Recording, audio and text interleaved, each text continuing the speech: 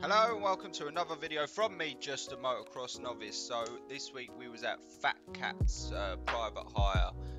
If you don't know already or haven't seen my video, this is my favourite place and track in the UK. It really is. We was actually on what they call the practice track this time. It's the first time me riding this track, and it's so hard to juggle what I think is better between the racetrack, if you like, and the practice track. They're both absolutely amazing. I love them both. I couldn't pick one if I wanted to. If you haven't seen that video, like I said, click on the card in the top right hand corner. See my favourite tracks that I've been to in the UK. Good video, that is all the tracks we've been to. But yeah, here it is.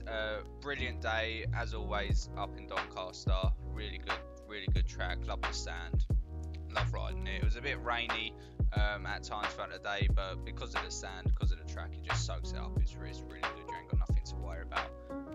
There's a few crashes, a few funny moments, lots of jumps. There was also a pro that joined us. He's an amateur racer. He was there on a day by himself doing sessions on the racetrack. Come over and said, could he join us? Said yeah. We were like, yeah, of course. Jumped on. He was that good. I stuck my GoPro on him for a few laps. Again, I've already released a video of that, so if you haven't seen it, go back on my videos and watch that. He was just unbelievable. Really good rider.